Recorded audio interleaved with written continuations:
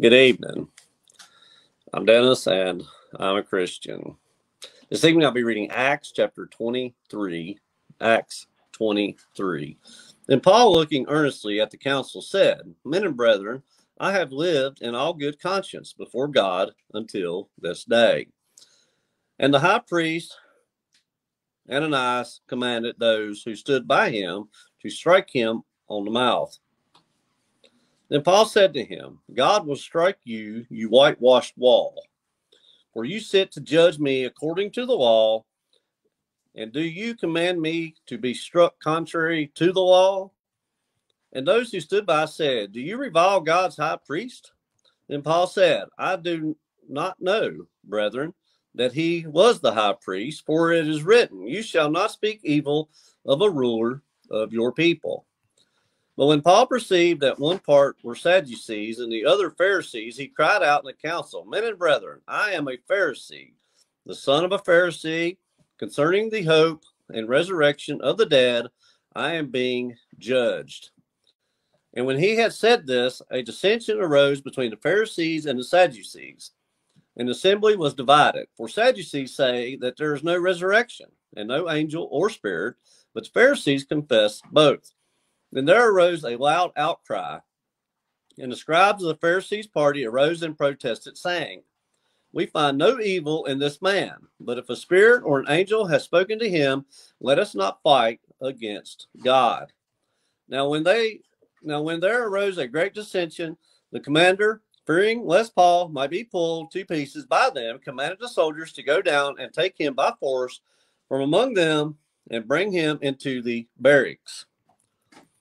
But the following night the Lord stood by him and said, Be of good cheer, Paul, for as you have testified for me in Jerusalem, so you must also bear witness at Rome. And when it was day, some of the Jews banded together and bound themselves under an oath, saying they would neither eat nor drink till they had killed Paul. Now there were more than 40 who had formed this conspiracy. They came to the chief priests and elders and said, We have bound ourselves under a great oath that we will eat nothing until we have killed Paul. Now you, therefore, together with the council, suggest to the commander that he be brought down to you tomorrow, as though you are going to make further inquiries concerning him. But we are ready to kill him before he comes near. So when Paul's sister's son heard of their ambush, he went and entered the barracks and told Paul.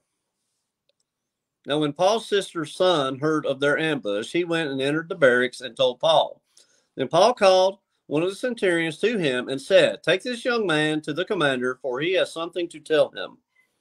So he took him and brought him to the commander and said, Paul, the prisoner called me to him and asked me to bring this young man to you. He has something to say to you. Then the commander took him by the hand, went aside, and asked privately, What is it that you have to tell me? And he said, The Jews have agreed to ask that you bring Paul down to the council tomorrow, as though they were going to inquire more fully about him. But do not yield to them, for more than 40 of them lie in wait for him, men who have bound themselves by an oath that they will neither eat nor drink till they have killed him. And now they are ready, waiting for the promise from you. So the commander let the young man depart and commanded him, Tell no one that you have revealed these things to me.